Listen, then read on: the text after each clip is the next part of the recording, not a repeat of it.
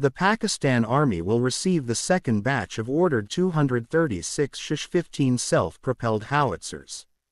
The Chinese Norinco company completed the production of 56 howitzers. These artillery systems are the export variant of PCL-181 howitzers.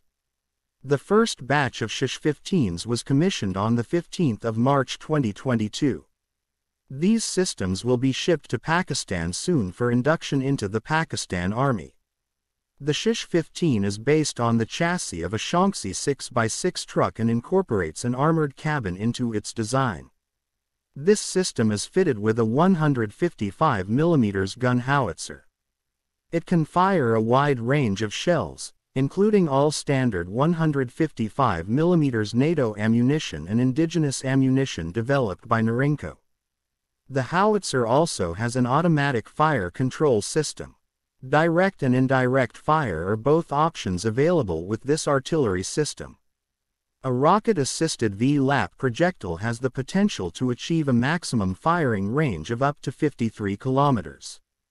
The SH-15 PC has a total combat weight of 25 tons. This weight lies within the cargo capability of any medium-weight transport aircraft. Thus, PAF's Il-78 strategic air lifters can quickly transport these howitzers.